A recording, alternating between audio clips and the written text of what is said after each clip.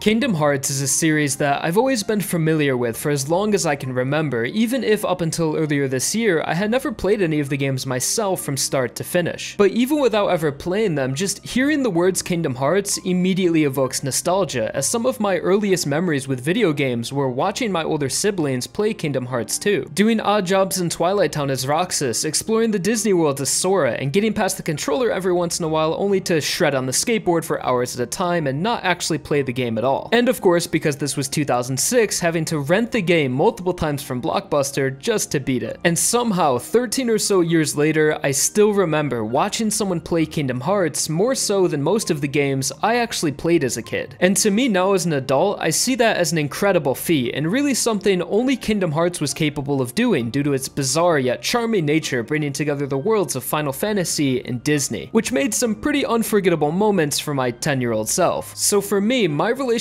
with Kingdom Hearts was built upon nostalgia, and I don't think I'd be too wrong to assume that's the same for most people, be them longtime fans or just casual observers. But from my initial exposure to Kingdom Hearts, I never thought to get any more into the series as the years passed, and I naively developed the mentality that people enjoy Kingdom Hearts because of their nostalgia, and I would think to myself that it's too late to get into Kingdom Hearts, and it's a series you had to play as a kid to be able to enjoy today. And again, naively, this remained my opinion on the series for many years. But earlier this year, leading up to the release of Kingdom Hearts 3, it seemed it was the only thing my friends were talking about. Their hopes, expectations, predictions for how the story was going to end, and so on. And after the release of Kingdom Hearts 3, I felt like I was missing out on something the rest of the world was celebrating. And I wasn't even able to talk to my friends for at least a week because they cared so much about the series they didn't want to spoil me on the story on the off chance I ever decided to play the games. And eventually hearing, dude, you gotta play Kingdom Hearts pretty much every day, and a genuine curiosity for what makes this ridiculous series so special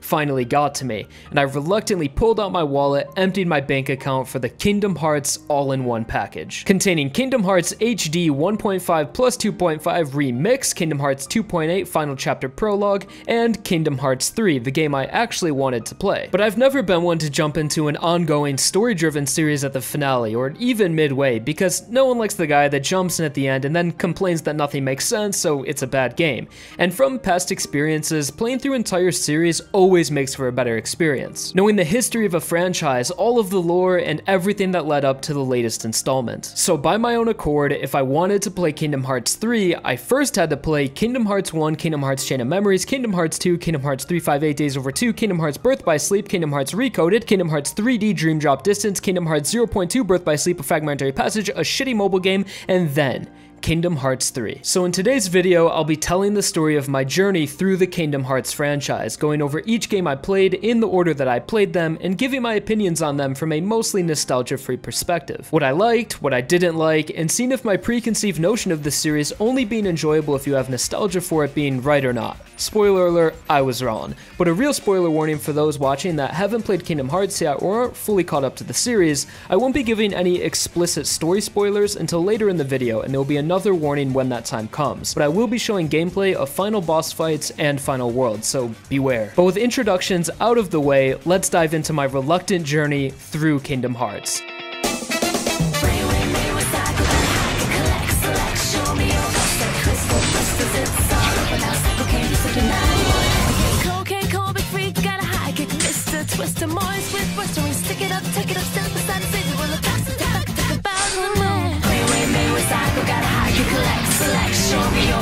Crystal blisters, it's all over now. Psycho can you fucking lie? You won't have anything. Okay, call me free. Gotta hide, get listed. Twist some more, split, bust me, stick it up, take it up, step aside, see the one effects of the best. Take it out of the moon.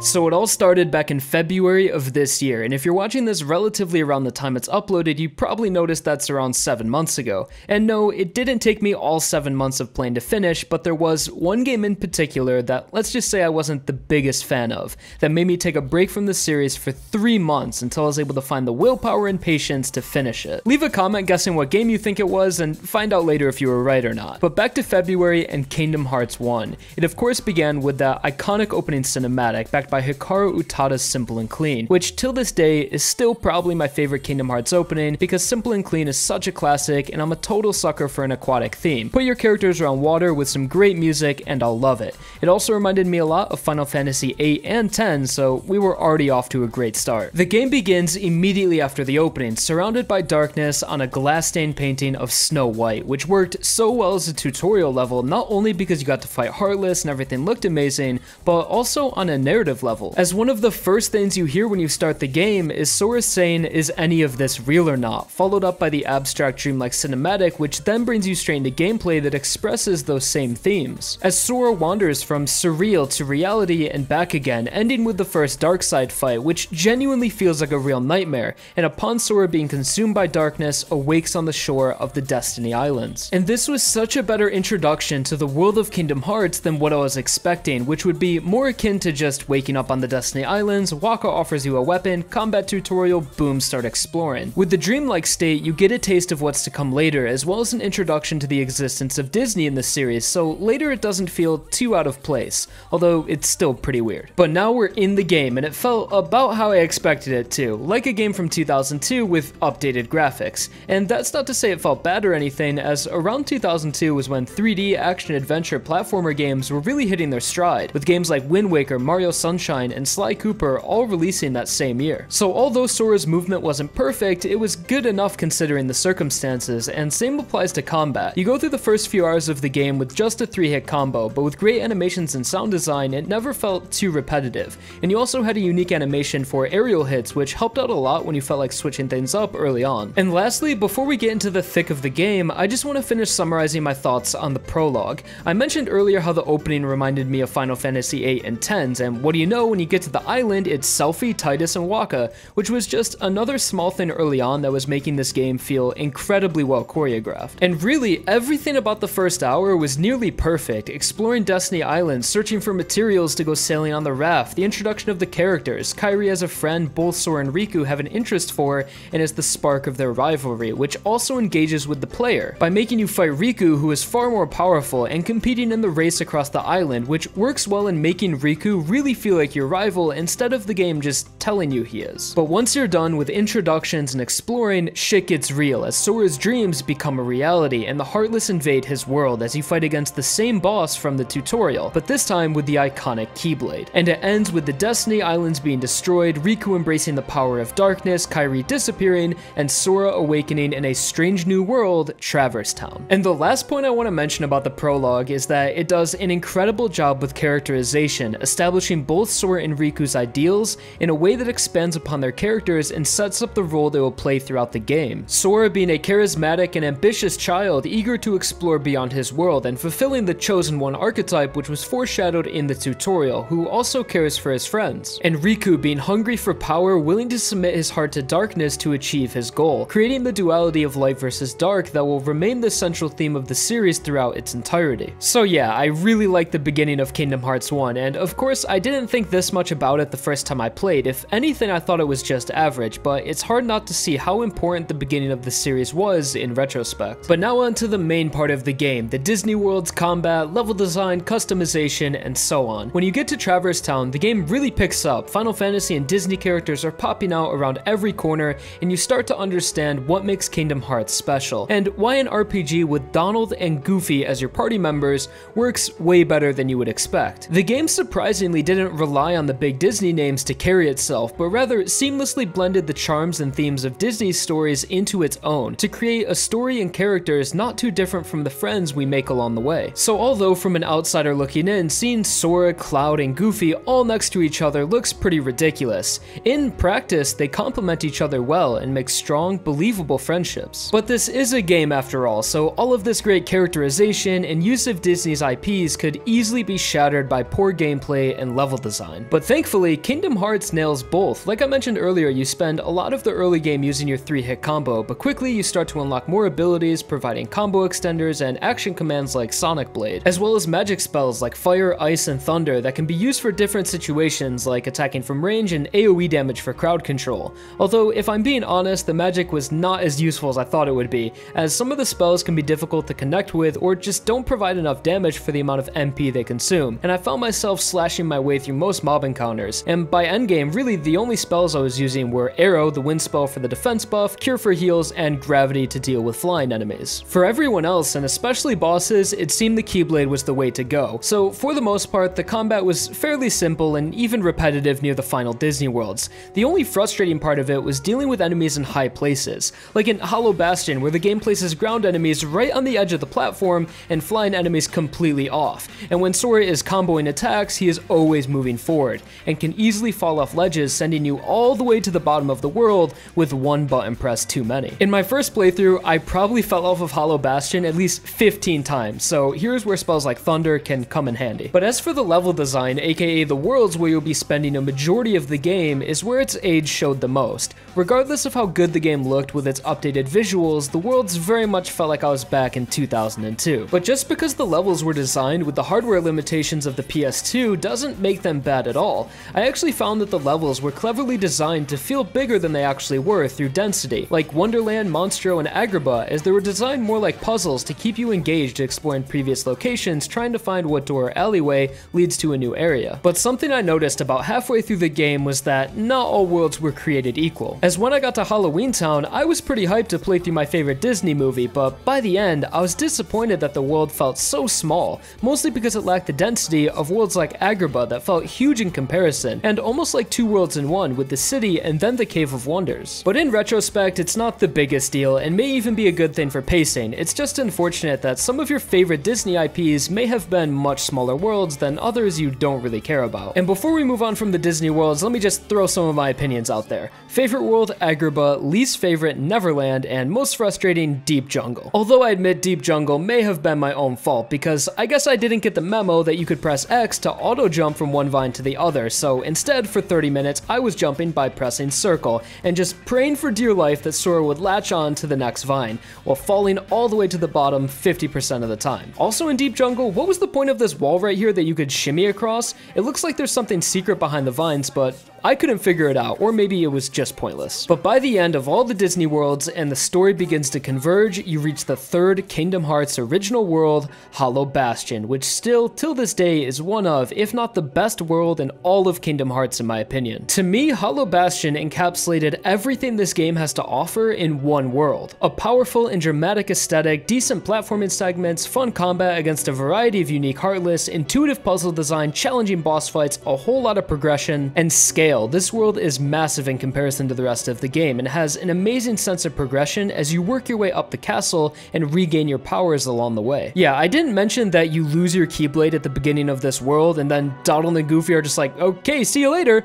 but that has to do with plot details and I want to save my thoughts on the story until the end. So to wrap up my thoughts on the final worlds, Hollow Bastion is amazing, and the final world, cleverly named the End of the World, really tested my patience and was a long, difficult battle all the way to the end. And I haven't talked much about difficulty yet, and that's because the game really didn't give me any trouble until the final fights, but holy shit, some of those final fights had me the most frustrated I have ever been playing a video game before, and not frustrated due to bad mechanics or unfair enemy design, just pure difficulty that really tested my skills and knowledge of the game, pushing me to use every resource I had, and I only played the game on standard. I remember during the Heartless mobs, before the final rest, I really had to experiment with every summon I had, and I eventually beat it by customizing Donald and Goofy's playstyles to heal just as much as possible and loaded them up with potions and ethers, and that was a feature I didn't even know the game had until the difficulty pushed me to try everything. And right after that is the Ansem fight, which for me was tough as nails. I'm pretty sure during this fight was one of the only times I can remember actually yelling at a game and feeling so overwhelmed by defeat,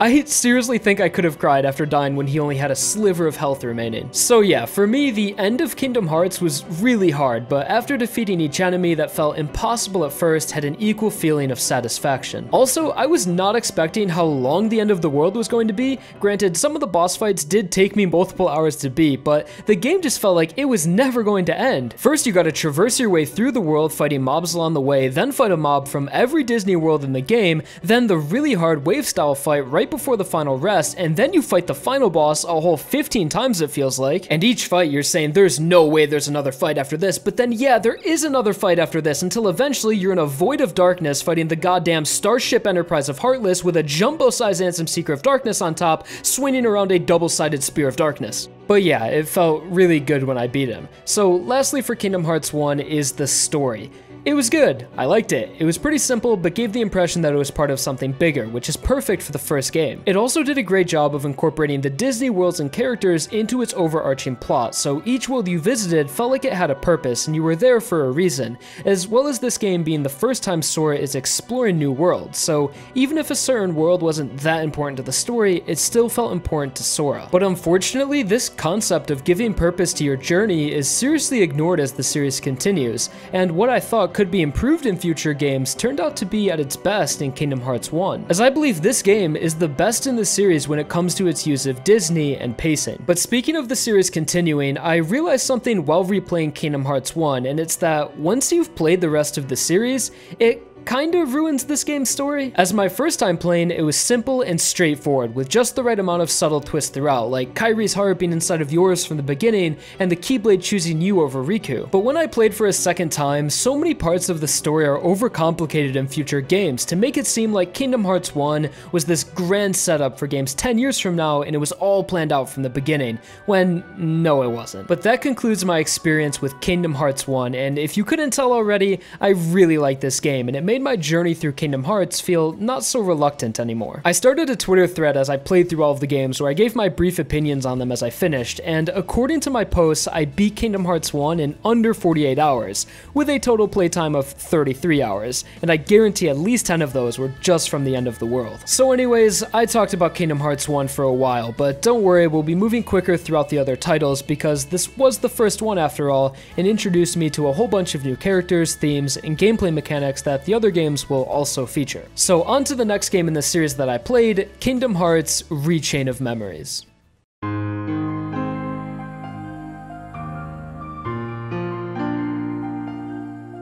Chain of Memories was a unique experience I really wasn't expecting because apparently I did play this game as a kid, or at least a little bit of it, and the general concept of Chain of Memories is to find is to lose and to lose is to find, as the game takes place in a world called Castle Oblivion, where the further into the castle you go, the more memories you lose. So the game revolved around memories, hence the title, and it was a cool feeling playing the game and with each new world and cutscene remembering bits and pieces from my own past I had completely forgotten about. It was specifically the way that you open doors in this game, and when I saw that screen selecting what card to use on the door, it immediately brought me back to the most random memory from my childhood. I don't know what year it was, but I was in my mom's car outside of a Halloween party trying to figure out how to open these goddamn doors. I was probably 9 years old or something at the time, so I probably had no idea how the card mechanics work to this game at all. Hell, I'm an adult and I still don't think I understand it fully. But even with that novelty, it still wasn't enough to bring me to finishing. I made it about 7 hours into the game until I decided to skip it. I really didn't like the card and deck building mechanic that the combat was built upon, but the main reason I decided to skip the game was because I was playing all of the same worlds I had just played in Kingdom Hearts 1, and this time they weren't even the real thing, they were just Sora's memory of them, so none of the characters were even real. And also in this game, you play as Riku through his adventure in Castle Oblivion, and you have to replay the same worlds from Kingdom Hearts 1. No thank you. So the way I saw it was that I could either power through it, play all of the same worlds with a worse combat system I didn't even enjoy, or just watch all the cutscenes and move on to that very enticing Kingdom Hearts 2 just chilling at the title select screen. So yeah, I skipped it. I'm not proud of it, but it happened. I actually felt some guilt about skipping this game about a month ago, and I tried out the Game Boy Advance version to see if it was any better played on the platform it was originally designed for, and no, not really. I made it through Agrabah and Wonderland, but was still not digging the card mechanics, and honestly, because this game's story is so important to every game that comes after, I feel like it was better to just watch the cutscenes instead of trying to follow its pretty complicated plot throughout a 30-hour playthrough, with some meaningless Disney worlds interrupting the important cutscenes. So from just watching the game, I had a pretty good understanding of what was going on, and I also have to thank this game for one of my favorite dialogue exchanges in the entire series. Because I'm you. No, I'm me. I'm me, he says. So Chain of Memories. I didn't like the combat system or the concept of exploring the worlds of Sora's memories, but I did really like the story as it introduced more complex narratives with the organization, and as we'll see soon enough, was a brilliant setup to Kingdom Hearts 2. It's just unfortunate that such an important story that will ripple throughout every game in the series is tied to its combat system, which I personally just found not fun and required more patience than I was willing to spare. And it's also unfortunate that this trend of putting incredibly important plots into handheld games with each having their own unique combat system will be continuing. But for now, let's say goodbye to Chain of Memories and move on to the next game in the series I played, Kingdom Hearts 2.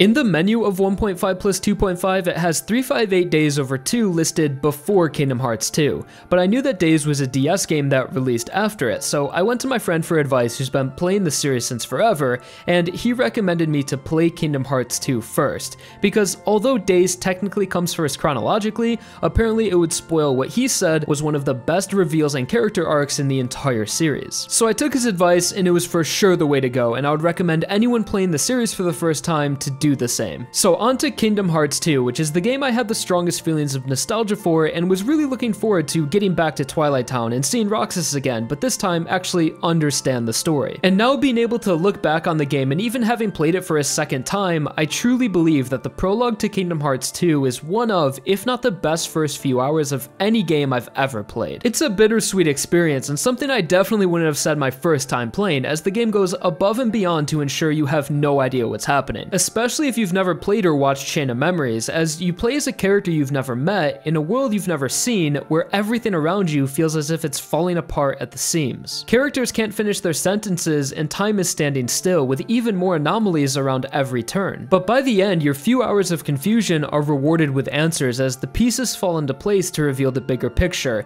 and what initially felt like time being wasted is revealed to be bringing you towards exactly what you wanted, as two become one in a tragic yet blissful reunion. Until this day, I believe that this was the best writing in the Kingdom Hearts series and only gets better with time, being able to look back at everything and replay with the knowledge of future games like Days, which explains even more of the interactions between characters and creates a stronger thematic emphasis on tragedy through Roxas and his relationships. It all just worked, especially when considering how Roxas' story tied together moments from Kingdom Hearts 1 and subsequently introduced new concepts to the series like Nobodies that would be the focus of Kingdom Hearts 2. So what first felt distant from our memories with Kingdom Hearts 1 by the end became a true sequel to Sora's story and showed us the repercussions of our actions from the first game. And if you couldn't tell already, I'm really tiptoeing here trying to keep my thoughts relatively spoiler free, but I assume most people interested in my story will have already played the games, and if you have, you'll know exactly the context to what I've been talking about, but if you haven't, I hope it's getting you interested enough to maybe give the games a chance. But that about wraps up my thoughts on the prologue, so now we can get into the gameplay, as once you take control of Sora, you go through a little bit more setup, like leaving Twilight Town, which ended with a surprisingly emotional moment between Roxas and his friends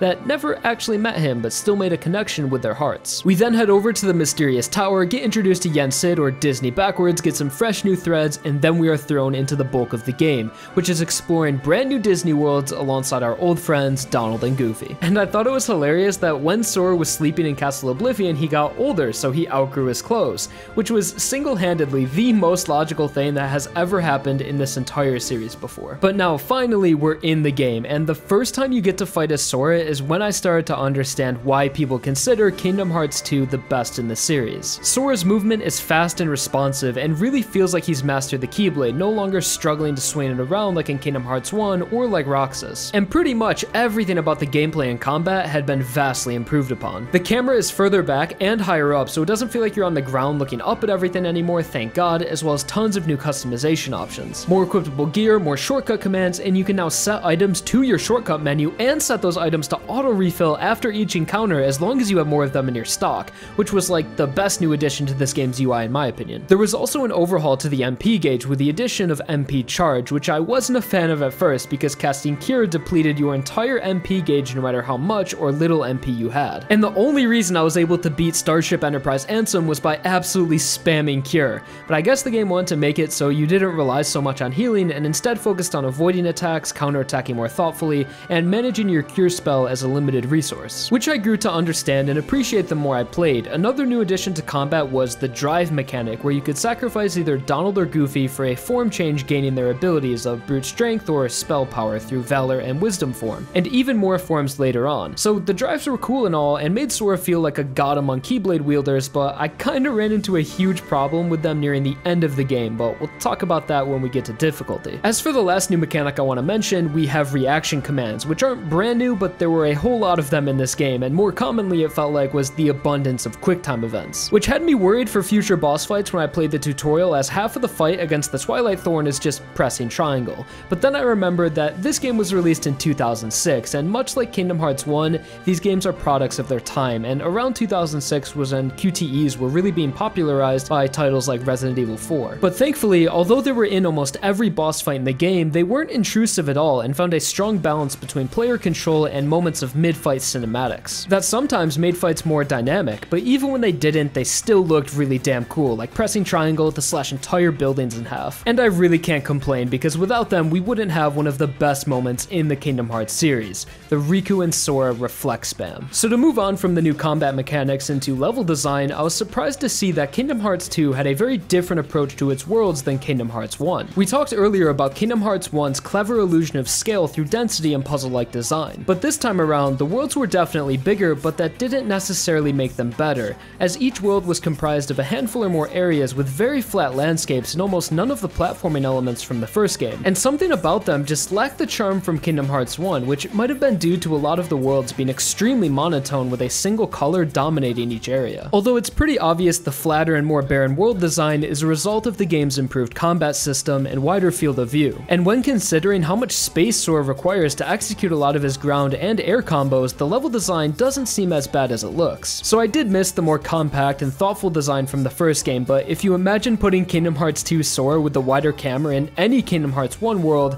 it kinda sounds like a nightmare and would be incredibly claustrophobic, bashing into walls and falling off platforms every combo. So I suppose the less imaginative world design is a fair trade-off for the amount of depth in the new combat system. And to conclude my thoughts on the worlds, during Kingdom Hearts 2 is when I slowly started to realize that I don't really like the Disney side of Kingdom Hearts that much, especially when you reach the halfway point of the game and there is some incredible Kingdom Hearts original content, but then you have to go to every world again to close a second keyhole for a reason I couldn't be bothered to remember. And I'm not sure if not liking the Disney side of the game is blasphemy or anything in the Kingdom Hearts community, but every game after Kingdom Hearts 2, I couldn't help but imagine the potential of a game without it, as the best parts of all of the games, at least to me, are the beginning and the end, and the middle is fun at times, but it's far from the reason why I'm playing. And especially later on in the series, when the story gets vastly more complicated, just imagine a 20 to 25 hour Kingdom Hearts experience with a narrative as tightly woven as the first few hours of Kingdom Hearts 2, but all the way through. But that's just my opinion, and I'm sure a lot of people love the Disney, and I would too a lot more if it was as important as it was in, say, Kingdom Hearts 1. But moving on, I think that concludes my first mini rant this video, and we'll probably see another one later on.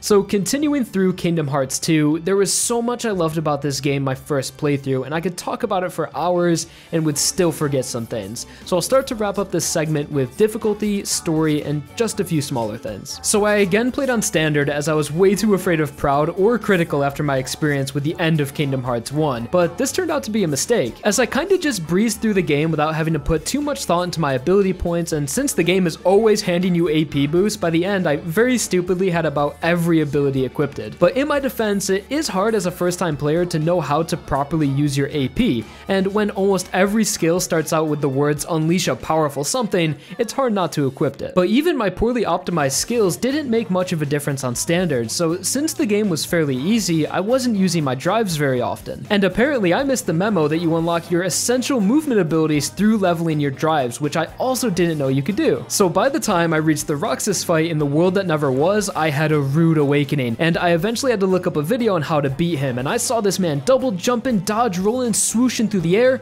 I was shocked and realized I had none of these mobility options, which were essential to beating the fight. So I figured out about the whole drive leveling system and had to grind all of my forms to level 3 for a solid few hours, which kinda killed the pacing of the final world, but was worth it and made the game feel a whole lot better, and I cannot believe I went through the entire game without a fucking dodge roll. So if I played on a higher difficulty, I would have been using my drives more often for the damage and health recovery, as well as would have gotten a better understanding for the possible AP customization. So learn from my mistakes and play the game on proud, or just pay attention to the tutorials. But now lastly, we have the game's story, which when it was happening was really great. We already talked about how much I enjoyed the beginning, and the middle was equally as enjoyable, with more scale and a darker tone than I was expecting, like the invasion of Hollow Bastion and the 1000 Heartless fight where Goofy dies and Mickey claims his revenge. And by the final world, the world that never was, I feel like it was these few hours that really made people fall in love with Kingdom Hearts. It's funny to think back on when I first finished Kingdom Hearts 2, because one of the things I remember hearing about the series before playing was how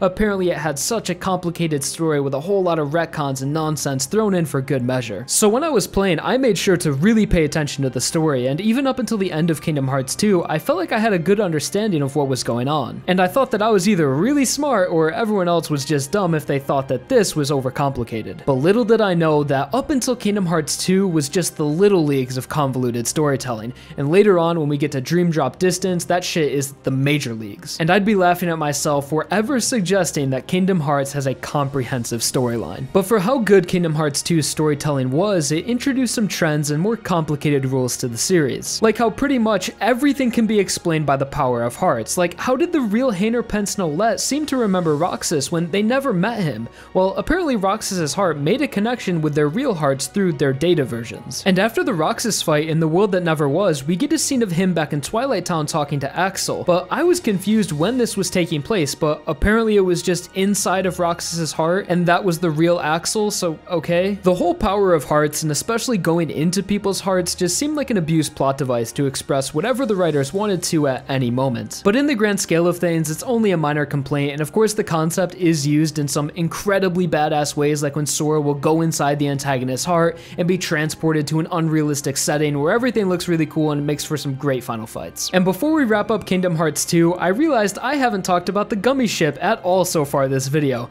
and I'm really not a big fan of it. It was just alright in Kingdom Hearts 1, granted I never bothered with upgrades or customization, but in Kingdom Hearts 2 it was vastly more engaging and way more dynamic than the first game, making it actually fun sometimes. And that about concludes not all but most of my thoughts on Kingdom Hearts 2, which was by far my favorite game in this series after finishing, and unlike any other game, when I finished Kingdom Hearts 2, I felt like I had only scratched the surface of what this game had to offer in terms of combat, collectibles, and boss fights, which made me excited to return to it in the future. So with another main entry down, let's get into the next game in the series, Kingdom Hearts 358 Days over 2.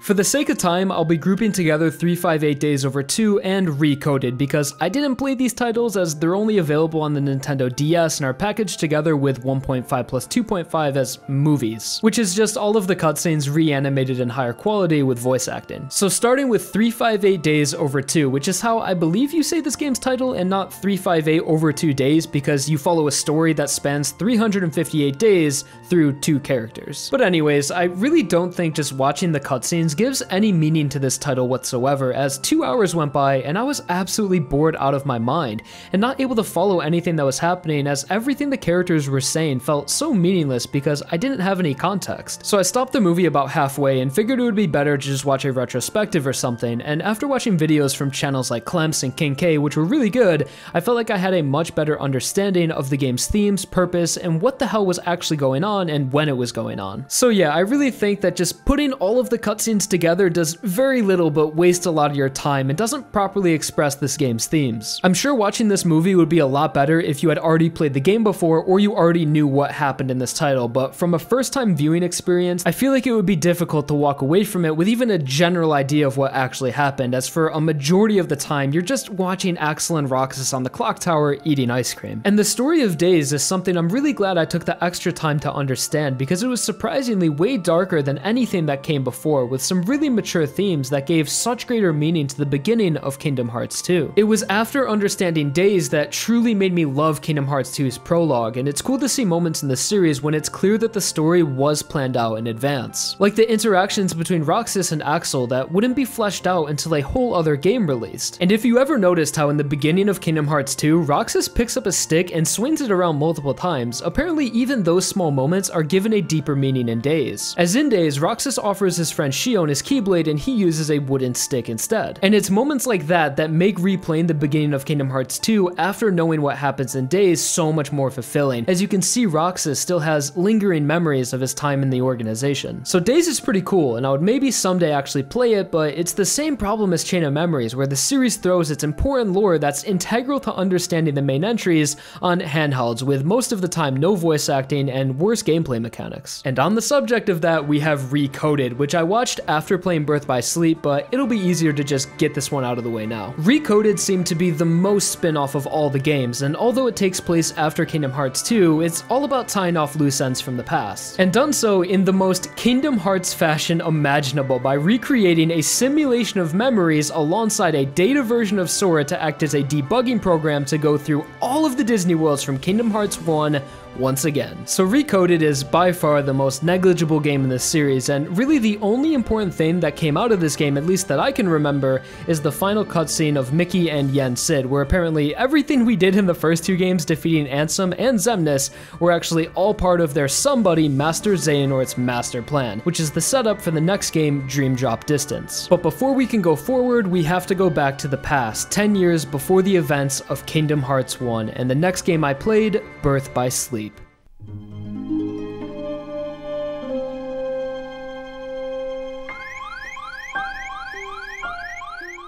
I didn't know much before going into Birth by Sleep, pretty much just that this game would introduce the true antagonist for the rest of the series' current saga, being this bald guy, and that you play the game as 3 different characters. I remember watching the trailer for Birth by Sleep online way back in the day, circa 2008, and of course, like every kid at the time, we all thought it was Kingdom Hearts 3 and that Ventus was Roxas. But by the time the game actually released, my interest for the series had faded, and it wouldn't be possible to have that same experience I had with Kingdom Hearts 2, huddled around the TV with my siblings and taking turns playing because Birth by Sleep was released on another handheld, this time being for the PSP. So earlier this year when I jumped into the game, it took a bit of adjusting to get used to because I had started it the day after finishing Kingdom Hearts 2, which is arguably the most fluid and mechanically sound game in the entire series. So the more zoomed in camera, slower character movements, and dare I say floaty combat felt poor in comparison. But after the first character campaign, which only took an afternoon or so, the game felt totally fine. And really to get into the game now, I mentioned earlier that you play as 3 characters in Birth by Sleep, Terra, Ventus, and Aqua, going through 3 separate campaigns for each character, which is essentially just playing the game 3 times but with unique areas, boss fights, and stories for each character. Although the big picture plot is still the same for all 3 characters, they each just have their own unique struggles they're dealing with throughout the way and play an important role leading up to the game's climax,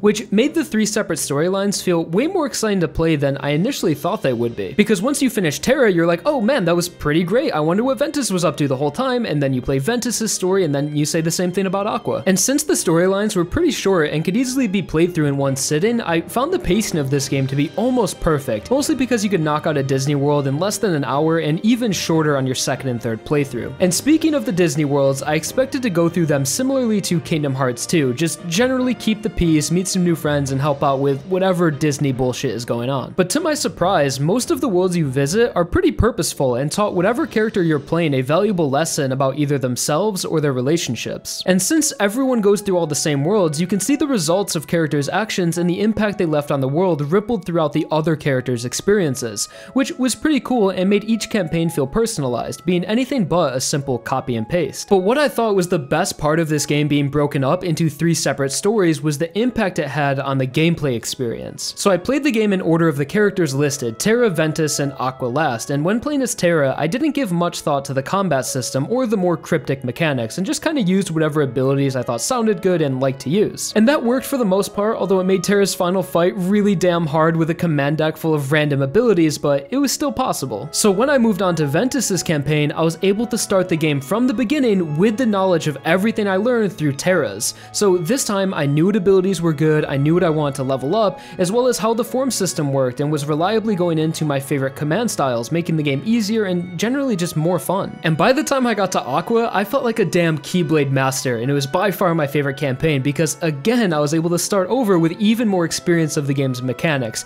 and was just destroying everything in Blade Charge for pretty much the entire game, which for me was really fun. But now let's take a look at some of those new mechanics I just mentioned, like the command deck and command styles. So the command deck is what I feel to be an improvement upon the combat system in Chain of Memories, as you have a large variety of attacks in your inventory that you earn through combat or buying from shops, and you have a deck that you can put those moves into. But thankfully this time around it's a lot more simple. None of your commands can be broken by any number values, and after using a move they simply go into cooldown, and you can still attack using X without using the command deck, so you never have to worry about being unable to fight if you use all of your commands. So for the most part, I didn't hate the command deck, but I also didn't love it, as later in the game when you have 8 commands in your deck and you can only see 3 at a time, and you have to cycle through them all manually, it can be pretty annoying trying to get the exact command you want, all while keeping an eye on your enemy and avoiding attacks. And remember earlier how I said you get better at the game each playthrough? Well, my first time fighting Terra Xehanort as Terra, I remember just saying screw the command deck and stacking all 8 slots with high potions,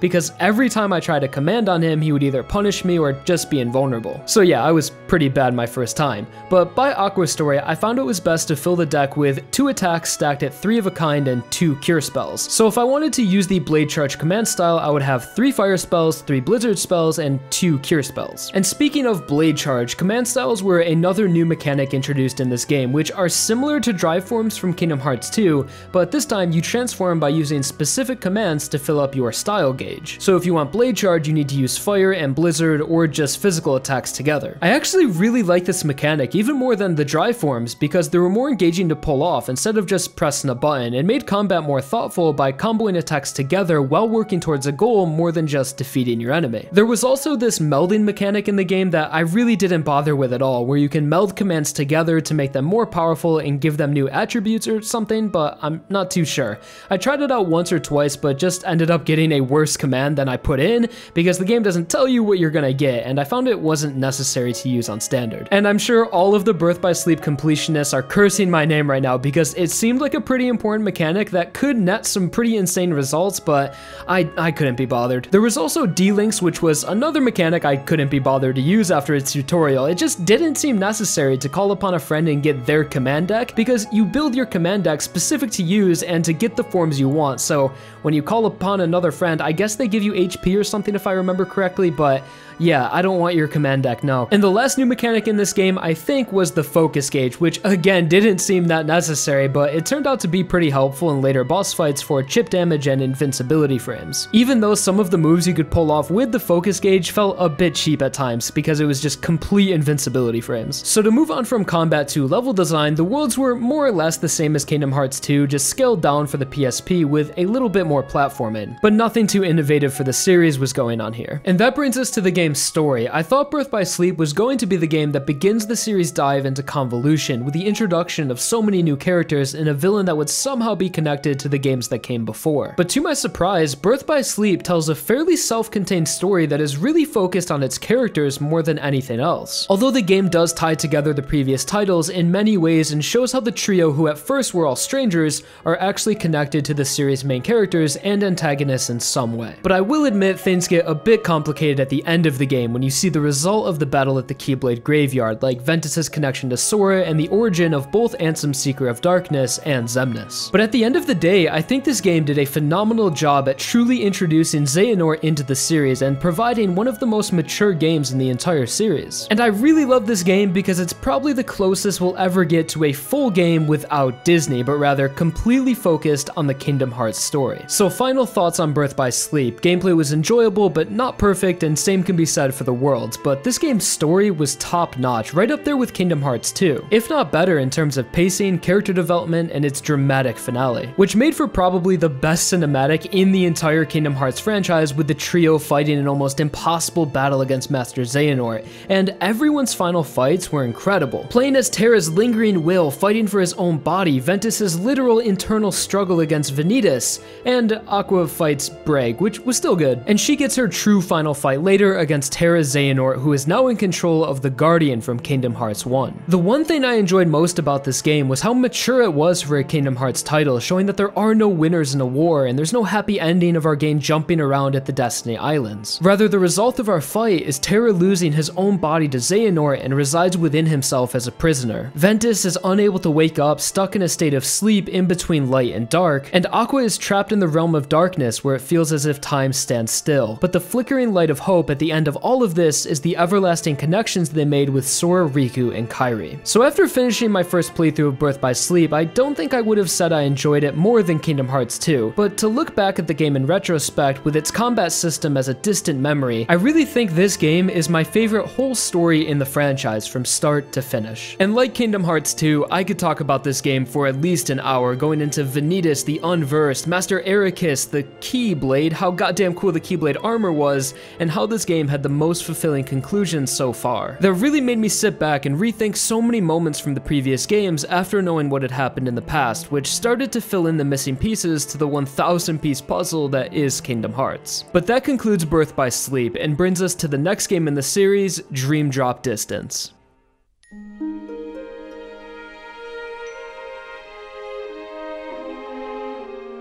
If you remember earlier in the video, I mentioned that there was a game in the series that made me take a break from playing for 3 months, and by process of elimination, I'm sure most of you guys could guess by now, that game was Dream Drop Distance, and you would be right. But before I get into the reason why this game made me set the series down for a while, we'll start off as we have been this entire video, and I'll wait to talk about my issues with the game when we get there. So Dream Drop Distance is the last full game before Kingdom Hearts 3, and because so, its story is pretty much a giant setup to the conclusion of the Xehanort saga. And I guess the series creator, Tetsuya Nomura, had a lot of storytelling he wanted to do before Kingdom Hearts 3, and dumped pretty much all of it into yet another handheld game, this time being originally released for the 3DS. But of course, I played the remake that was included in 2.8 Final Chapter Prologue, and hey, we finally made it past 1.5 plus 2.5, and it only took about 45 minutes. Not bad. So Dream Drop is a direct sequel story-wise to the end of Kingdom Hearts Recoded of all games, where Sora and Riku answer Master Yensid's call to begin their Mark of Mastery exam, to prepare for the impending battle between the newly constructed Xehanort, because I guess defeating both Ansem Seeker of Darkness and Xemnas just wasn't enough to become a Keyblade Master. And I know people love to joke on this plot point where Terra and Aqua just had to hit some balls around for their exam, but Riku and Sora have to go on an entire journey through 7 sleeping worlds. But I guess it does make sense, because back in Birth by Sleep, it was way simpler times, and in current day, there are still worlds out there that need saving, and Sora and Riku need to prepare for their hardest battle yet, so why not 2 birds with 1 stone? And those sleeping worlds I just mentioned are a new type of world introduced in this game, where the previous worlds that have been liberated from darkness weren't fully restored and parts of them remain in a deep sleep, that require unlocking a special sleeping keyhole to awaken, and like many parts of this game, it makes me ask, what does that even mean? Dream Drop Distance has garnered the reputation of the game that really messed up the plot of Kingdom Hearts and made a somewhat difficult series to understand full-blown nonsensical. And for the most part, I would have to agree that this game does more harm than good for the series' story, and I wouldn't even say it's a problem of overcomplicating things, rather it just removes any and all rules from the Kingdom Hearts universe. To the point where if the writers want to explain something that happened in a previous game, rather than connecting those plot points using the logic and rules the series has already established, they'll just introduce 2, 3, maybe even 4 major new concepts to the universe that will inevitably have to be taken into consideration in future titles and become integral parts of the game's lore. But I'll go into more specifics to that point later on. For now, let's get back to the beginning of the game. So you start your Mark of Mastery exam and dive into the sleeping worlds, the first of which being Traverse Town. And this game's prologue had the best surprise in the entire series for me so far, where the main cast from The World Ends With You are in Traverse Town participating in the Reapers game. And if you couldn't tell already from the music I've been using in this video, I'm a big fan of The World Ends With You, and I thought it was so cool that the only other video game characters to appear in Kingdom Hearts besides Final Fantasy was The World Ends With You. So just briefly seeing Neku, Joshua, Shiki beat and rhyme and getting a noise-themed Keyblade was more than I ever could have asked for. But after some glorious fan service, we get into the game, and this is where things started to go downhill. There were a handful of new mechanics added in this game, one of which being flow motion, where Sora and Riku can headbutt the nearest wall and gain an incredible amount of momentum in any direction. And my problem with this mechanic was that it did anything but create flow, as most areas in the game were massive to compensate for the increased movement speed, which led to the most wandering and lost I've ever felt in a Kingdom Hearts game before. Take for example the post office in Traverse Town, a huge area where when you enter, the game subtly alludes to where you need to go next. But if you look away for a second and miss that hint, or just don't remember where it was, you could easily be riding rails and bouncing off of walls in this area for the next 10 to 15 minutes. And that is a problem with a lot of the game's areas, where everything is so wide open, and since with flow motion you can go pretty much everywhere,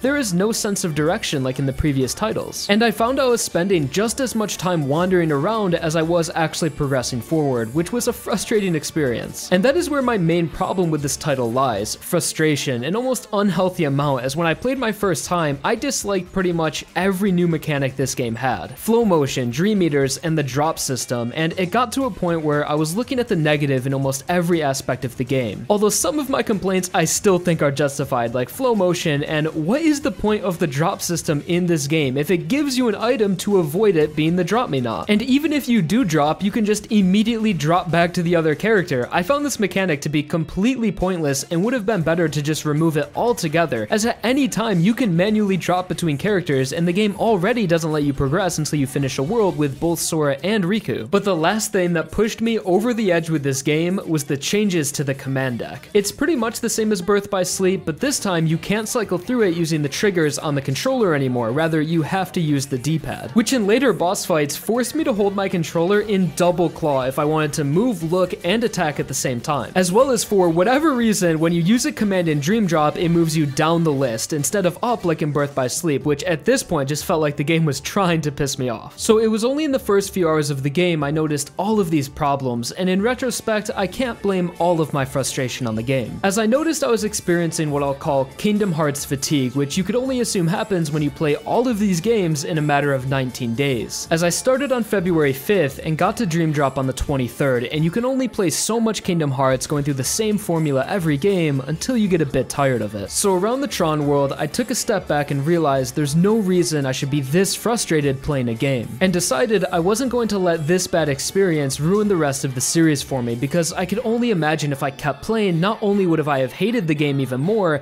but I would have brought that same negative and fatigue state of mind into Kingdom Hearts 3, and would have ruined my experience with the game that was the reason why I started all of this in the first place. So I stopped playing and said I would return to the series whenever I genuinely felt excited and optimistic to get back into it and give Dream Drop Distance another chance. And about 3, closer to 4 months later, I returned to the game, hopped in a Discord call with my same friend that got me into the series, started a screen share, and we grinded out the rest of Dream Drop in one night. Pro gamer tip: if you ever need to get through a game you don't like that much, try playing it with a friend, so instead of just being frustrated at it, you can have someone to laugh at the game with and make it feel not so grueling. Which especially helped when playing Dream Drop, because I was not able to follow this game's story, so having a Kingdom Hearts expert on hand was pretty helpful, and we just laughed at all the nonsense in it. And after learning about the almighty Balloonra spell, I got through this game in about 13 hours, on top of the previous 5 or so hours from February. And by the end of the game, I developed this weird video game Stockholm Syndrome, where I was reconsidering my opinions on it and was actually enjoying some of its mechanics, like playing with my Dream Eaters and expanding their skill trees and all of that stuff, but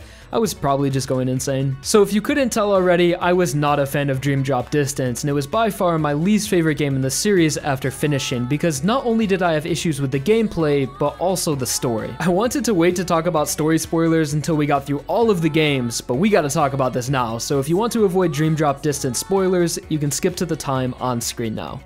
Earlier in this segment, I mentioned that I felt this game removes any and all rules to the Kingdom Hearts universe, and that's because this game introduces time travel into the plot. And as soon as that was revealed, I already knew this was going to be a train wreck. So I'm not going to pretend like I fully understand this game's plot, as I've watched Oni Black Mage's Dream Drop Distance recap twice already and a few other videos explaining time travel in the series, and I still have trouble wrapping my head around all of it. So I'm just going to present some of the questions I had while playing this game, and I'm sure some of them can be explained, but the fact that after all of this, I'm still not sure what was really happening, I see that as a problem with the game's writing and presentation. So Xehanort travels back in time by casting away his body to meet with his younger self and tells him about the future and how to time travel. And the established rules of time travel so far are that you must only travel as a heart, you can only move back in time to a point where your past self exists, and you cannot change what has already happened in the past of the first time traveling Xehanort. And at this point, I'm already questioning how the first Xehanort to time travel learned about time travel and which Xehanort it was, as the game just says Xehanort did it.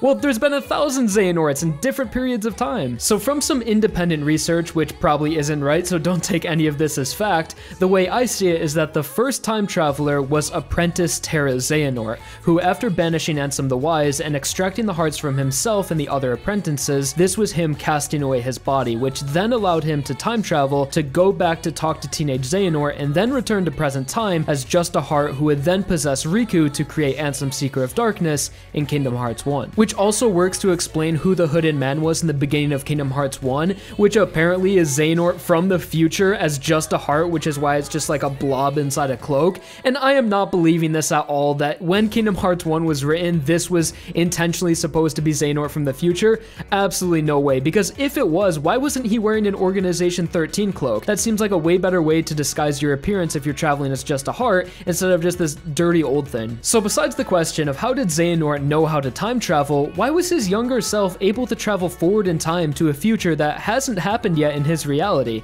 as well as not having to cast away his body to do so, let alone be able to bring both Ansem Seeker of Darkness and Xemnas with him? I feel like this also creates diverging timelines, which breaks the other rule of not being able to change what has already happened, as wouldn't young Xehanort knowing how to time travel and following a destiny different from his older self change the timeline of the younger Xehanort's world? And I've heard people say that the mainline Xehanort from Birth by Sleep and all of the other games has always known how to time travel because even when he was younger, his future self tells him how. But that just doesn't make sense to me, as it creates an infinite loop of future Xehanorts with no origin point. And time travel is just one of the many wacky concepts introduced in this game, alongside sleeping worlds, sleeping keyholes, and dreamception. But before half of this video turns into a dream drop plot discussion, we should probably move on. So with that mess out of the way for now, that concludes Dream Drop Distance. It was a long, confusing, and frustrating experience, but we finally got through it, and that brings us to the next game, 0.2 Birth by Sleep, A Fragmentary Passage.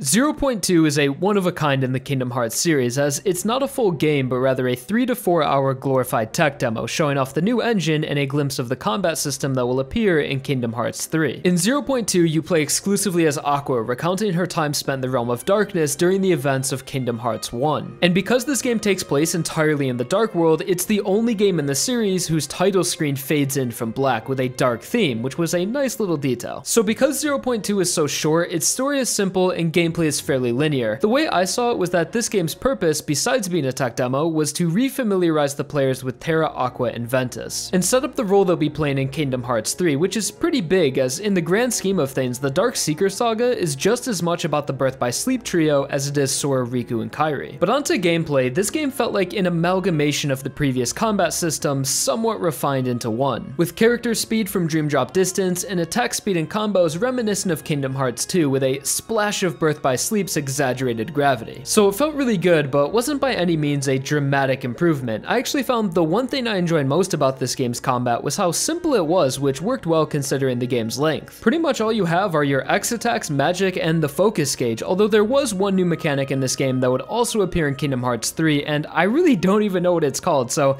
I guess I'll just call it the arrow system or situation commands, where above your command list, after performing certain actions, you will gain arrows, and once you gain 3, you will have the option for a variety of commands like a form change, finisher, or a more powerful magic spells, and even more than one command can pop up at a time. But after finishing this game, I still didn't really know how this system worked, as sometimes you would gain arrows from finishing combos, other times it would be by killing an enemy, so it just kind of felt like you got them randomly from doing well in combat. And similar to Birth by Sleep style gauge, you would gain an ability based on the attacks you were using. So if you were using Thunder a lot and gaining arrows, once you got the prompt for your situation command, you would probably get Thundaja. And this brings us us to one of my favorite things in this game, which was the visual upgrade to the magic spells. When you use thunder, it felt like you were casting thunder, and same for all of the other spells. I'm not sure if it was just a placebo, but it felt really good and powerful using magic in this game. But it wasn't just the magic that looked good, as I'm sure you could tell, everything about this game looked amazing, which is expected when running on Unreal Engine 4, and it was kind of the point of this game to show off the new graphics. Although the performance was rough at times, which had me worried for Kingdom Hearts 3, as this game ran at like 25 frames per second max on my standard PS4, which sounded like it was about to blast off the entire time playing this game. But that about concludes 0.2, as this game and Kingdom Hearts 3 share a lot of elements, and I want to save those discussions for Kingdom Hearts 3. So overall, 0.2 was a really enjoyable few hours that looked really good and gave great development to Aqua's character, as well as good setup to Kingdom Hearts 3. So finally, after all of these games, movies, handheld remakes, and tech demos,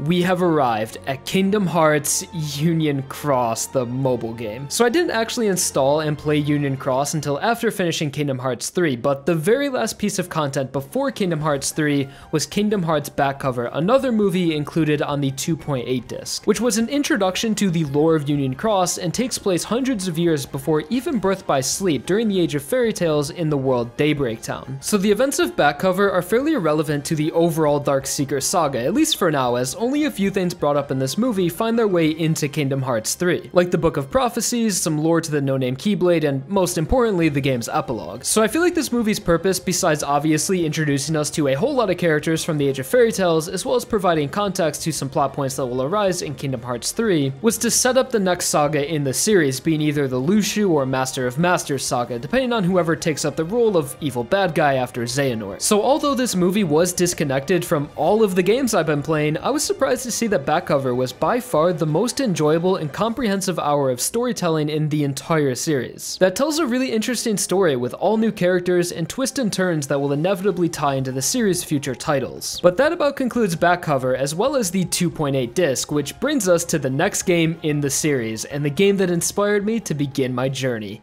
Kingdom Hearts 3.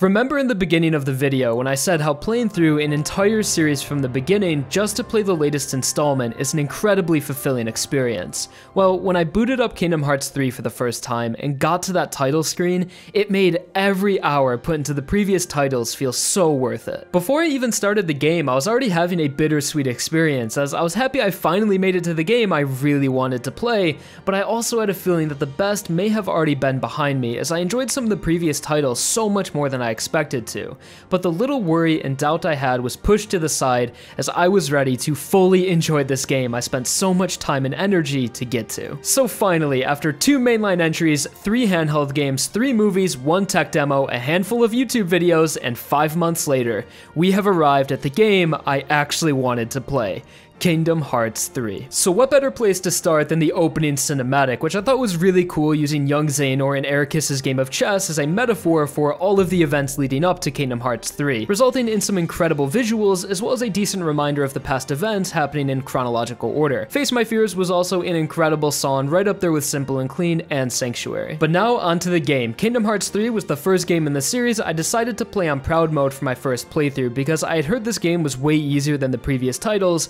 and at this point I felt like I was ready for more of a challenge anyways with all of my experience. So the game begins following the events of Dream Drop Distance with a tutorial akin to Kingdom Hearts 1, which felt like a real celebration of the series. But then we get into the story where Sora is recovering from his fight against the darkness, and according to Yen Sid, has lost most of the powers he's gained throughout the years and needs to train to recover them, but most importantly recover the power of waking. So that right there is the purpose for 80% of this game, which is exploring the Disney worlds with little to no plot progression throughout the way, as we regain Sora's strength until the end of the last Disney World, and then the plot makes its first substantial progress only 20 or so hours into the game. So yeah, this is what I was referring to during the Kingdom Hearts 1 segment when I said that giving your journey purpose is seriously ignored as the series continues, and I believe Kingdom Hearts 3 is the worst offender of this problem, which is unfortunate because you'd think as the series continued, it would want to improve upon these aspects and try to make the whole game feel more uniform and connected. But in this case, the problem is ignored ignored altogether. So as we get more into the game, we use our heart as our guiding key, and we head to Olympus to see Hercules, who should be able to help us regain our strength. And at Olympus is where this game's prologue takes place, titled Kingdom Hearts 2.9, which I thought was pretty funny, as even the game is self-aware at this point of how many entries it's taken to get here. So right off the bat, the game looks phenomenal in all aspects: character models, animations, graphical effects, and environmental art. But I wish I could start off this segment talking about a well-written and thoughtful prologue, like I did for the Kingdom Hearts 1 and 2 segments. But unfortunately, Kingdom Hearts 3's prologue, although it looked very pretty and the scale of Olympus was incredibly impressive, it's a fairly dull introduction to the game, as the world is extremely linear with little to no sense of free exploration, and really nothing about this world has any major importance to the game's story, but rather focuses on showing the player how impressive the game looks, while giving some tutorial segments along the way. So at least for the first hour or so of this game, looking back at it, it's unfortunate seeing how little substance there actually was. One of the other problems I noticed when playing this game was how the gameplay didn't consist with the narrative, as we're on a journey to regain our strength, but when you actually control Sora, it doesn't seem like he's lost any bit of his power. If anything, he's gotten even stronger since his previous entry and has learned even more techniques, which again pushed Kingdom Hearts 3 further away from some of the things I enjoyed about the previous titles, like how Roxas was slow and sluggish with the Keyblade because he's never used one before, but Sora, after awakening, is as strong as ever, and you can really feel the difference in their power. But that brings us into gameplay and some of the new mechanics in Kingdom Hearts 3, and one thing I can give this game credit for is that it does not shy away from its past, but rather embraces all of the previous games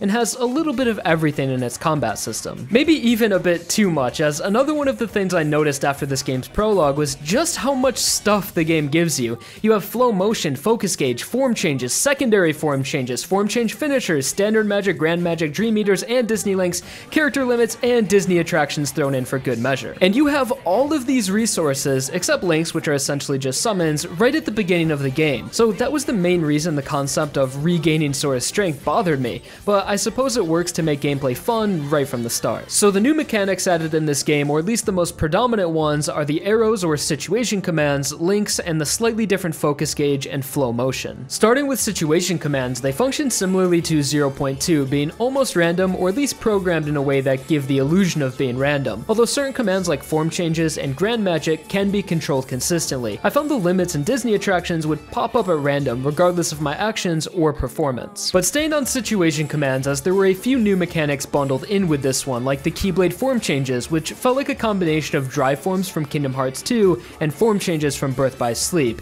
and I really liked them as they were flashy, fun to use, and changed up your combos and attack styles, as well as made for a ton of variety in combat, as in Kingdom Hearts 3, you can have up to 3 Keyblades equipped at a time, and quickly switch between them in combat even while you're in a form change, making it so you can be juggling 3 different forms at a time, all having different strengths and styles, which for me made for the best combat experience in the series so far, at least from a casual player's perspective. But for how much I enjoyed the variety and style of the combat, there were still a handful of things I didn't like about the situation commands, most notably being the Disney attractions. I felt like these things were the unnecessary extra whipped cream on top of an already overflowing frappe, as the game already gives you an abundance of situation commands with flashy, over-the-top visuals, so adding the Disney attractions just seemed pointless, as none of them were even that fun to use. Sure, they look cool the first time you use them, but after that I found myself just ignoring them for the rest of the game and were just another command I would have to cycle through to get to the one I wanted, as well as they made an already easy game on proud mode even easier, and I wish there was an option to disable them on difficulties outside of critical. But that's about all for situation commands, a decent mechanic with mid-combat goals and achievements that was really the star of this game's combat system with its Keyblade form changes,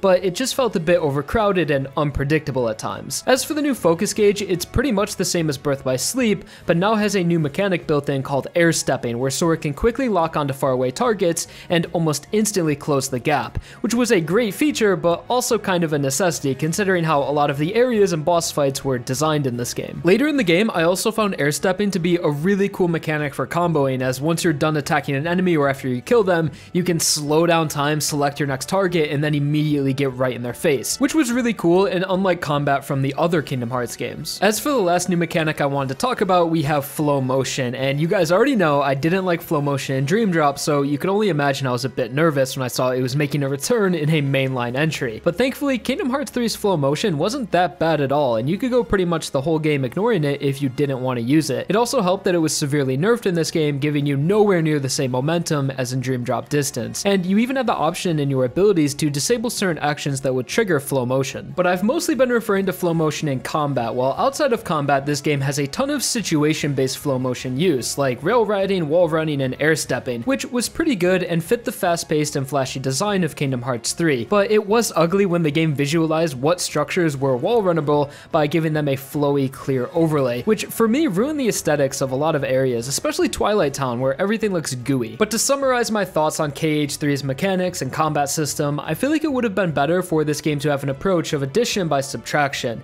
as in maybe remove some of the more unnecessary features like limits, attractions, and flow motion in combat, and instead add more depth and refinement to the more core mechanics like the base combat, form changes, and links. So instead of having 7 or so flashy surface level mechanics, maybe just 3 or 4 that can really be mastered through experience and are more satisfying to learn. But speaking of how less can actually be more, that is exactly this game's design philosophy when it comes to its worlds, as Kingdom Hearts 3 has the least amount of Disney worlds out of all of the main entries, only having 6, or 7 if you include Olympus. But without a doubt, they are the best Disney worlds in the series. So as we get into Kingdom Hearts 3's level and world design, unlike the previous segments where I gave my general thoughts on all of the worlds as a whole, for Kingdom Hearts 3, because the worlds are so different this time around, I'll be giving each of them their own short discussion, going in order that I played them. So starting with Olympus, I already mentioned its linear design that I didn't really like that much, almost like the game was playing itself and I was just there to look at all the cool things happening around me. But it did have a nice sense of progression, climbing and wall running your way to the summit while getting a feel for how the game plays. Next was Kingdom of Corona, which was by far the most beautiful world in the game, taking place in a massive forest with large grassy landscapes and flower meadows you can descend through.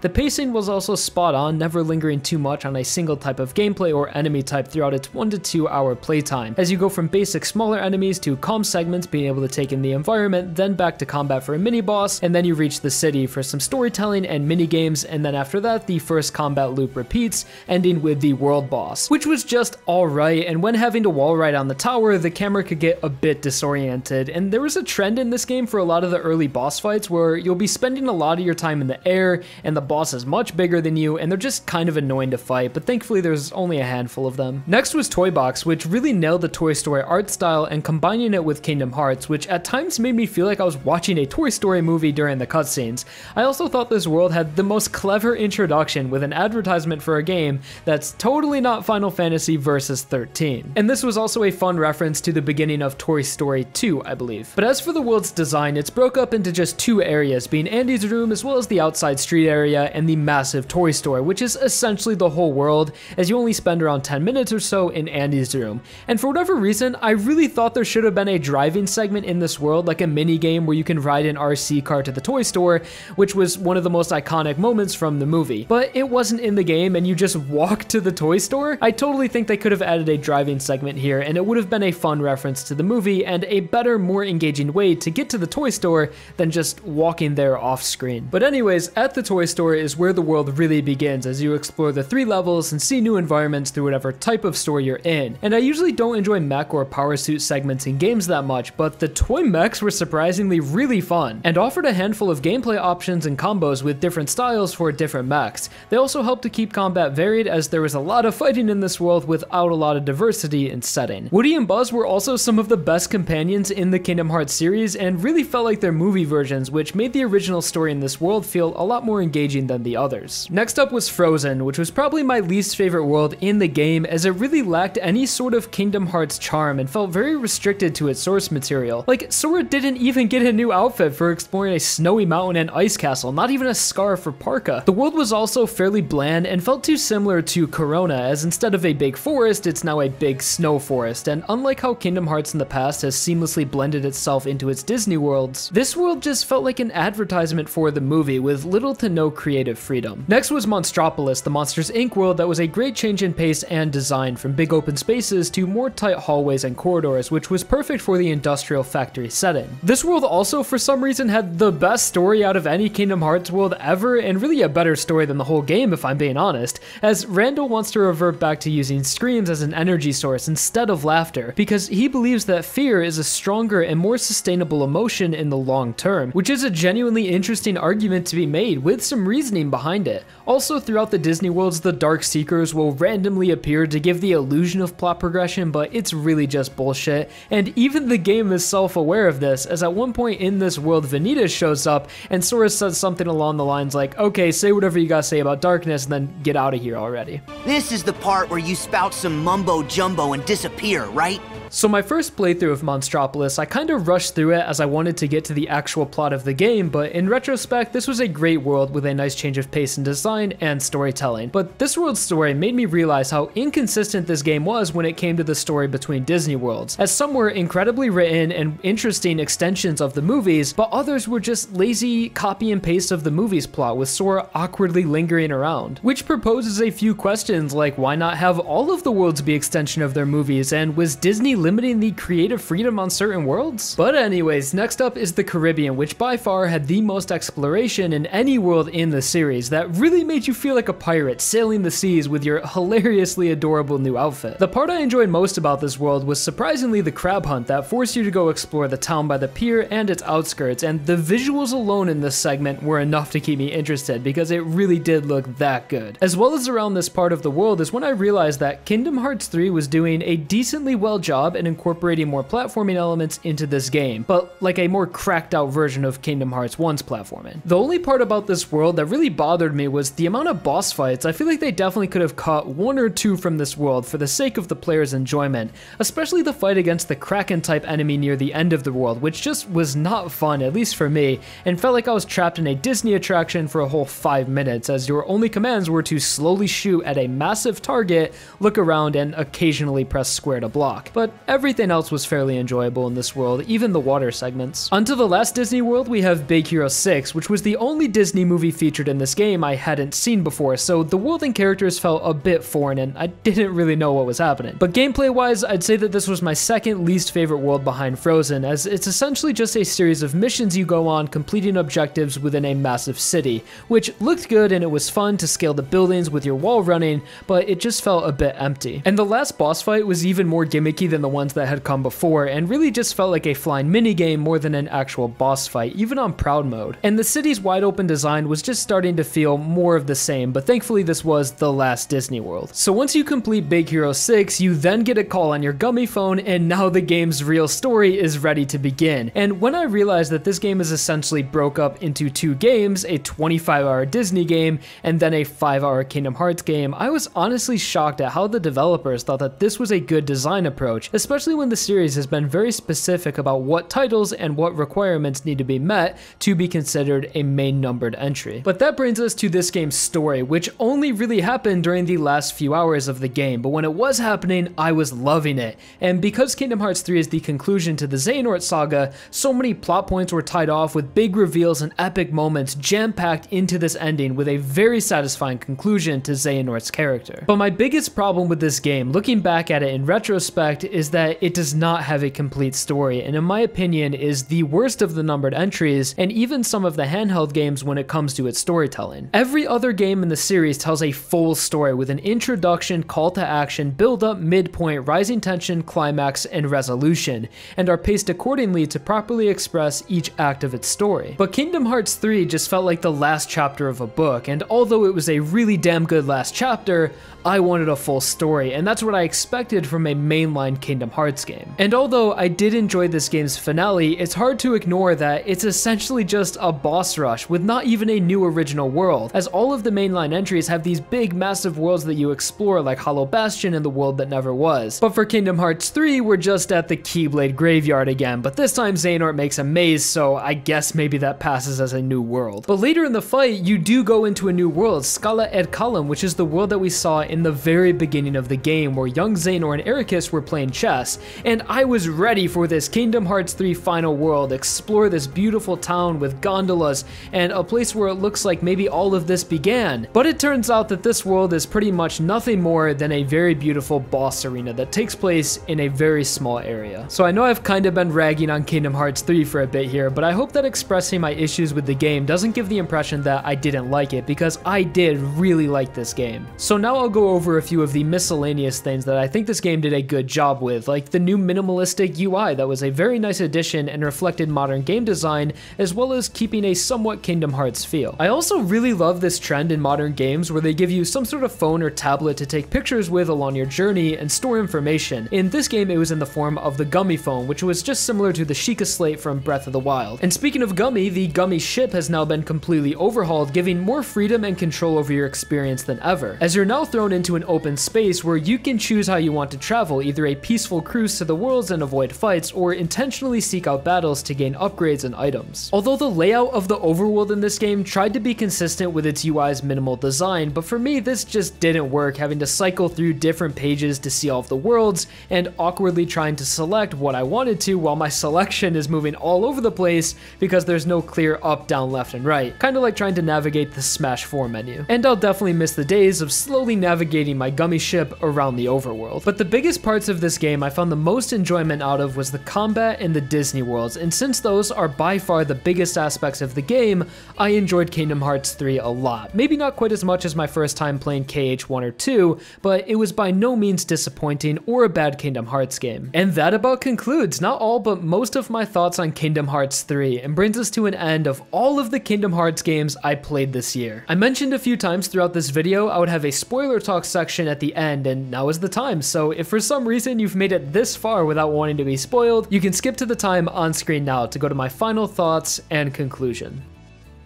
So we finally made it through all of the games, and I really hope you've been enjoying so far, but now it's time to discuss Kingdom Hearts' story, and I can definitely say that the series' story isn't as complicated or confusing as some make it out to be. Because at the end of the day, the plot can always be boiled down to light versus dark, and friendship is power. Although there are a lot of specifics, and pretty much every moment in this game's story in every game is substantial in some way, whether it's to explain a character or concept within that same game, or something really random that will happen 10 years from now. Like replicas, for example, since we're coming fresh off of Kingdom Hearts 3. So replicas were introduced in Chain of Memories with Repliku, which are empty vessels that one can insert a heart or manufactured personality into. I think that's how it worked. I can't remember if in Chain of Memories they had a portion of Riku's heart or something, but I think Repliku was just all made from science. And since replicas were first introduced in Chain of Memories and 358 Days, they weren't really brought up again. That is, until Kingdom Hearts 3, as in this game, replicas are the name of the game, and honestly, it felt like the plot weighed way too heavy on this concept, as they conveniently were able to explain so much nonsense going on in Kingdom Hearts 3, like Xehanort bringing past versions of himself into the present and putting them into replicas. I also feel like this overuse of replicas messed with a few characters whose stories have already concluded, like in Kingdom Hearts 2 when Roxas and Naminé went back into Sora and Kairi. But everything was okay because as long as Sora and Kairi were together, so could Roxas and Naminé,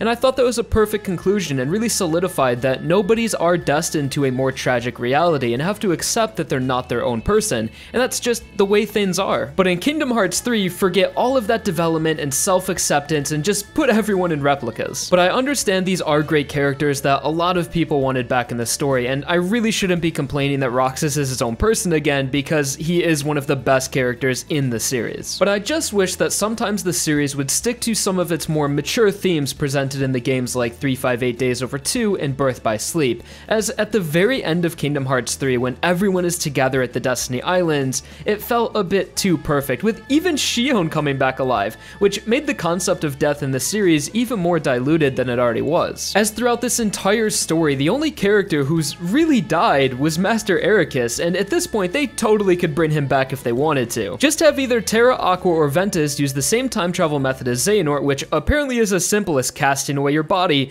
go to the past, tell Ericus how to time travel, then have a replica waiting for him as he arrives in the present. I think that would totally work considering the quote-unquote rules of the series. The only trouble would be figuring out how to cast away your body, like the ability of the no-name Keyblade, but I'm sure they could figure it out. But back to Kingdom Hearts 3, I did enjoy a lot of the reveals in this game, most notably being that Terra's heart, or soul, or whatever part of him was Ansem's guardian from Kingdom Hearts 1, and when he broke those chains and face-palmed Ansem, that was some serious badass shit. And of course, course, the reveal of Xigbar being Lushu from the Age of Fairy Tales and his involvement in these games ever since Birth by Sleep was all part of the role he was given by the Master of Masters, which was just earth-shattering and a pretty cool reveal, which is exciting for the future of the series. But how did the foretellers come to present day, as I doubt they were all still alive after all of this time and still wearing the same clothes, because if not, it looks like we were just introduced to another method of time travel, which is completely different from the way Xehanort did it. But speaking of the future of the series, we have the secret ending of Kingdom Hearts 3, which was a great surprise for fans of The World Ends With You, and I can't wait to potentially maybe see Sora fight his way through the Reaper's game, but that would also mean that he died at some point saving Kairi,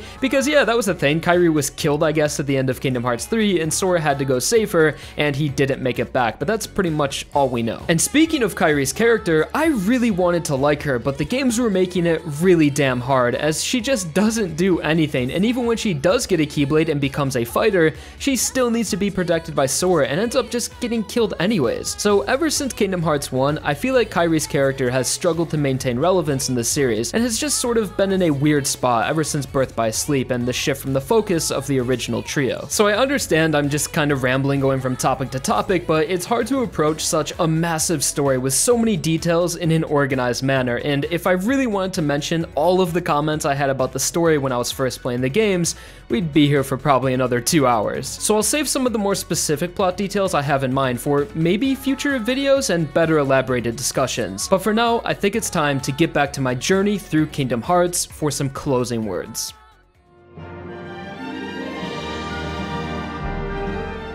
Earlier this year, I started my journey in the hopes to understand Kingdom Hearts, play a new game all of my friends were talking about, and maybe enjoy a few others I missed out on throughout the years. But what I came out of all of this with was a love and appreciation for what is now one of my favorite series of all time, and discovered some of my new favorite games I will always remember. In the beginning, I never thought I would have grown so attached to these characters throughout the months and genuinely cared about their story, but I think that's the beauty of Kingdom Hearts. No matter how ridiculous this series appears on the outside, it's really a story about connections, everlasting relationships, and the power of the heart, which I know sounds like I'm speaking Kingdom Hearts language, but it's true and it's a powerful message communicated through the games. So I hope my journey will inspire some of you to play this amazing series yourself and remind people that it's never too late to get into Kingdom Hearts. And if you have played the series, I hope hearing about my experience was maybe able to remind people why they fell in love with these games in the first place.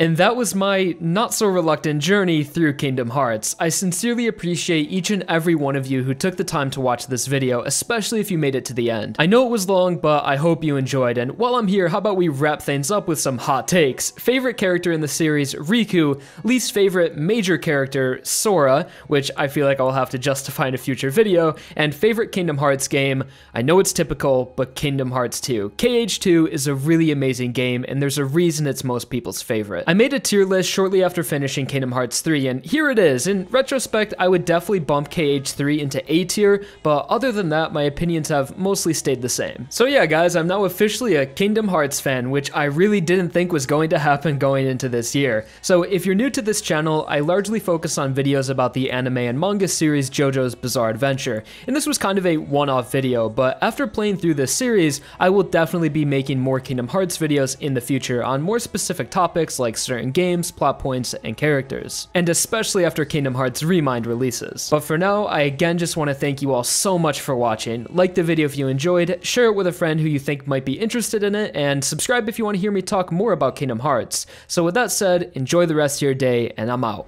Peace.